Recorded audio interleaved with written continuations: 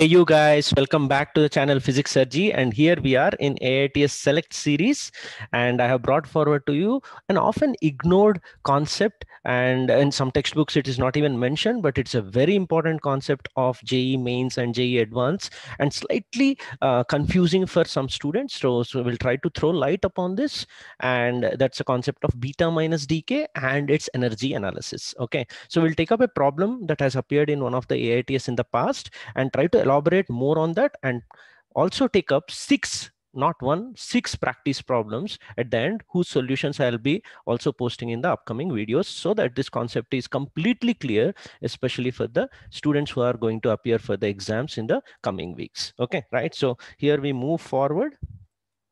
So for those who want to give it a fair try to actually pause the video here, read the question on your own. This is the JEE Advanced numerical question model. So your answer should be supposedly written up till maybe 2 or 3 decimal places. So have a go on your own, and I'm going forward with the formal wording. Okay. Neon 23 undergoes a beta minus decay, and the equation for the decay is given, and it produces a sodium isotope. Atomic mass of neon and sodium are respectively these numbers, right? You could see the significant digits that he has mentioned in the particular number. Mass of electron that is being released, beta minus particle, is nothing but an electron, is given in MeV by c square units. Okay, so the maximum kinetic energy of the beta minus particle that is emitted is how much? And this U, which is the standard atomic mass unit, has been mentioned. There is a conversion factor of 931.5 MeV by c square. With this information, you're supposed to answer this question to the best possible extent. Okay, so we'll try to take up some of the concepts involved, and we will start off with understanding this concept from the excerpts of H.C. Verma volume 2 book. So I've just taken out one page from that, equation 46.9, where he discusses in a very beautiful fashion, simple language fashion, of beta minus decay. Okay, so if any general X parent nucleus decays into a daughter nucleus via a beta minus decay, we should be knowing that it's a 3-particle decay, not 2 particles, it's a 3-particle decay. And the third particle has been discovered as the anti-neutrino. Okay, so the idea lies in the fact that there are angular momentum and spin angular momentum conservations, which leads to the third particle production. Okay, so much on that in a later video somewhere, right? So you have to believe that there are 3 particles that are going to emitted at this point in this video. So when you write the Q value, right, or the energy of the constituents, initial constituents is the parent. Okay, so he has written, can carefully observe mass of AXZ that you have taken minus ZME into C square. So whenever you are supposed to write the Q value, you have to take the subtraction of the masses of reactants and products, and always they are supposedly nuclear masses. Okay, but since most of the times we are provided with atomic masses because they are easier to measure, he is taking the atomic mass here and removing the mass of electrons. In an AXZ, with its atomic mass represented like this, how many mass of electrons would be there? Z electrons is there. So he's removing them from the parent. Similarly, he does it with the daughter and the product that is formed, and all these M of numbers are actually the atomic mass values, and that's why the number of electrons have been subtracted. So when you subtract the value of this and the product that is particularly formed, you end up getting mass of AXZ minus mass of this, and you'll not end up getting this one in the final expression. Okay, so it may be noted that the rest mass energy of the electron, which is also actually released, created, is not explicitly subtracted in the final equation. Okay, all this he has not mentioned. That is going to happen because when you subtract the values, it actually gets cancelled. Okay, so the caution I would like to talk about here is, whenever this particular equation is given, right, x give rise to y plus beta plus neutrino, we should not directly subtract these numbers. So the tendency for the students is to take mass of x minus mass of y minus mass of beta. Anyway, neutrino's mass is negligible. It's not zero, but it's negligible in this order. So a lot of students write this subtraction. Okay, so they take this as the Q value, which leads to a mistake. The reason is these subtractions are supposed to be taken if these are nuclear masses. But since the information given in most questions is atomic masses, you can't directly do this. You could see the examiner trying to lead you into committing a mistake by giving the 3 masses here, even electron. And if you include this, you'll end up getting a wrong answer. Okay, so the cancellation of this m beta doesn't happen when changing from nuclear masses to atomic masses. This cancellation will not happen. But most of the times we don't do this, right? Whenever any other reactions are given, not beta decays, but other reactions are given, we directly take the atomic masses and subtract, right? We don't care so much about the addition and subtraction of the electrons. Why is that so? So let's try to investigate before solving the actual problem and then the 6 practice problems.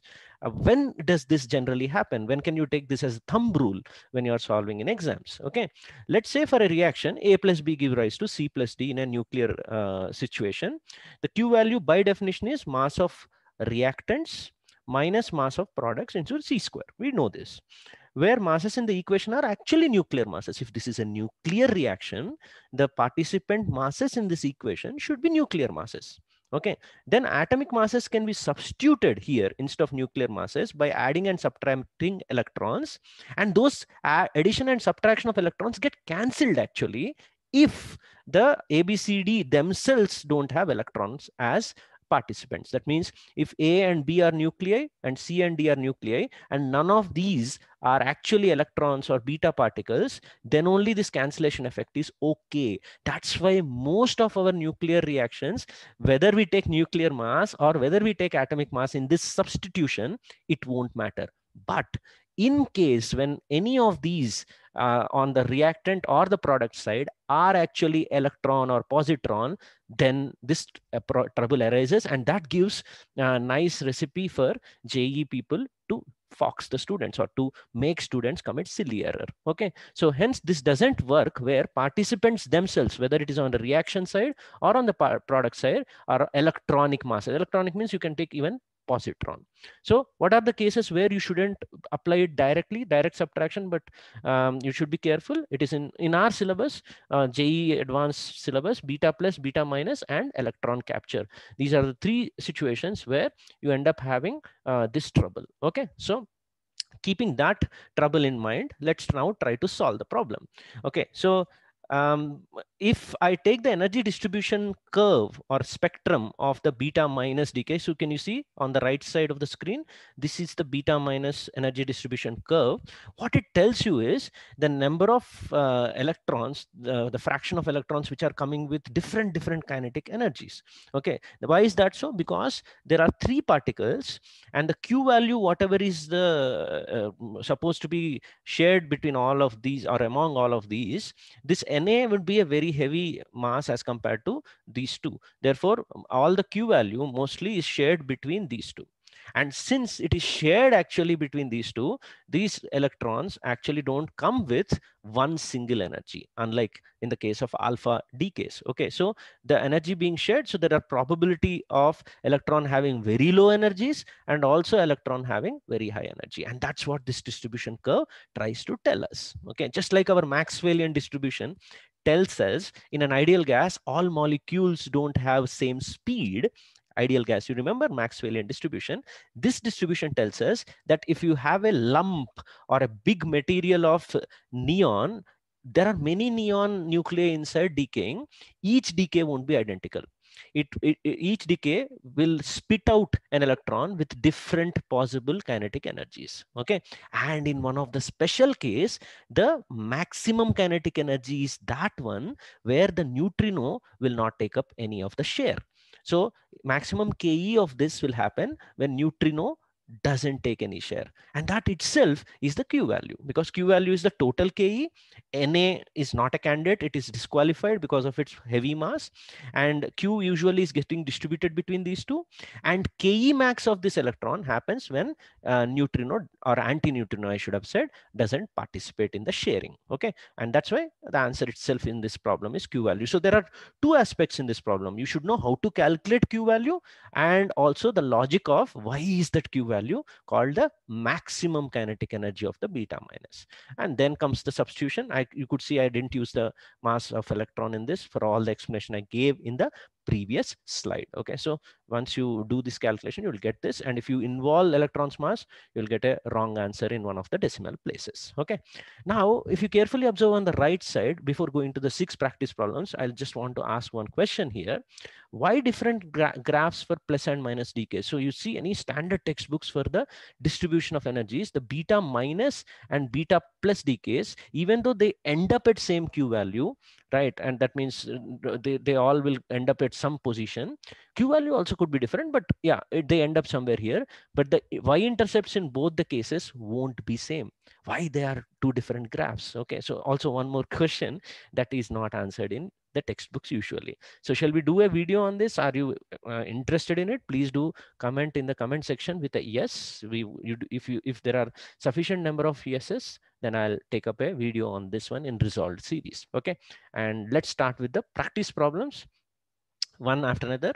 Most of them are in the quickies section. Okay, so first one is on the conceptual situations of beta minus decay. So how well you understand beta minus decay theoretically, so that you're ready for your JEE advanced examination. So which of the following are correct? So one or more than one correct answer. So comment your answer below along with the question number. Let's say question number is 38 here, and also with the timestamp of this particular video. And comment all the 6 keys in one comment, so that I can reply to them by going through your comments. Okay, so this is the first one. Second one is the comparative question on beta minus and plus decays.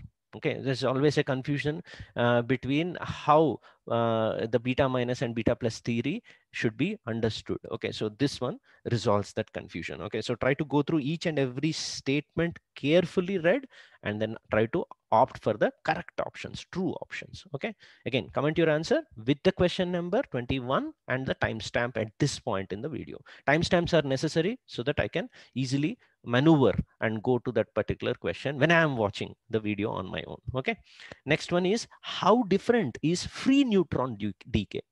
Okay, so this is something that students generally commit mistakes with. So there is a free neutron, can first of all decay. If it does, how different it is from the beta decay that we are discussing in the previous slides. Okay, also you should know the properties of some antineutrinos. So 4 options, again, mark the correct ones. More than one may be correct. Okay, so waiting for your comment below. Next one, important comparison between alpha and beta decays. Again, it's about the energy distribution spectrum graph that we have drawn for beta. If I try to draw a similar graph for alpha, how does it compare? A very important question for your JEE advanced. Okay, and another one, this is about the beta ray spectrum graph that I have drawn, right? So a numerical question on that. What can be asked, and how can a JEE manipulate a question for that particular situation? So this is also an interesting question, a very simple one. It's all going to be answered in the quickies. So 1 or 2 minute solutions you will have, and that would revise your concept on these decays properly. Okay, and last one is the comparison between beta plus and electron capture. A lot of people think that electron capture is just an alternative way of decay for a beta plus. Is that true? If it is, then why? And is it not true? And if so, what are the differences between the two is explored in this simple theoretical question. I'll be waiting for your answer in the comment section. Please don't forget the timestamp and the question number. I'll definitely reply. Okay, so I hope you enjoyed all these 6 questions. It's almost like we are doing the post-mortem of all these beta minus and beta plus and also alpha decays. And also I'll try to come up with more nuclear physics questions, especially keeping in mind that JEE advanced aspirants are looking for that. Okay, so if you want to check out the rest of the series, apart from AITSSELECT series, you have Pathfinder, Olympiad level questions, and then Resolved series. And I didn't write all the series. You just need to go through the video section, playlist section. Just try to explore. If you're new, I've already, by this point of recording this video, 200 plus videos have been done. So please do check them out. And each and every video, I do believe, will add on to whatever physics that you know. Okay, so please do like, share, and subscribe to this particular channel. Keep motivating me so that I can come up with the quality content that I've already produced till now. Okay, thank you for staying this long, and see you in the next video.